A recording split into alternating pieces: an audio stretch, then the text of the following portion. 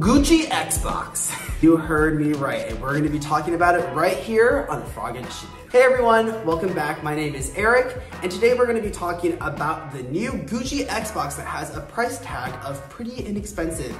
Just kidding, it's $10,000 USD. Brought to you by an article from The Verge. Microsoft and the fashion brand Gucci have joined forces, an unlikely duo that, when you think about making a lot of money, may actually make sense. For a ridiculously expensive Xbox Series X that will be released in limited quantities in the coming weeks. As one may imagine, it has this iconic double G pattern all over the Xbox, and it comes in a case or a kind of briefcase looking type of thing that looks like your classic Gucci bag. Except for that, it also says Xbox on it.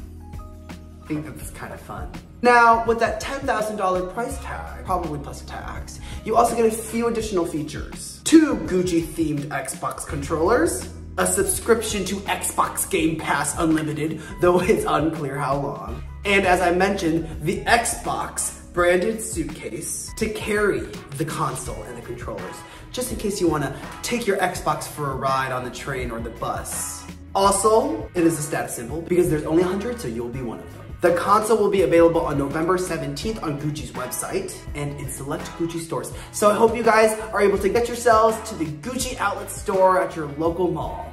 So I think this is really interesting because, I mean, as we've seen with a more digital age, more remote working, we've seen the world of gaming and the world of video games starting to really infiltrate and come into just the everyday world. We see this with Fortnite, we see this with other games, especially when we weren't able to see each other. We had, digital concerts, digital events that people went to. And along with this, Gucci has made strategic partnerships with a lot of different entities. Virtual sneakers, a surreal Gucci-themed garden for Roblox, and so on and so forth. And Gucci isn't the first company to do something like this. Louis Vuitton designed skins for League of Legends in 2019, and Balenciaga worked with Epic Games to create an entire world on Fortnite. So as someone who doesn't really play these games, I mean, I still think that this is really interesting because we're kind of seeing these luxury brands intersect with the world of gaming.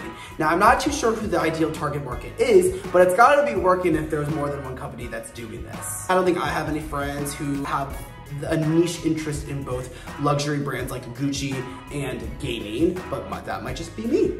So maybe this is a move towards the right direction or where the world is going. We'll see. I'll see you next time at the Frog Initiative. Thanks for tuning in.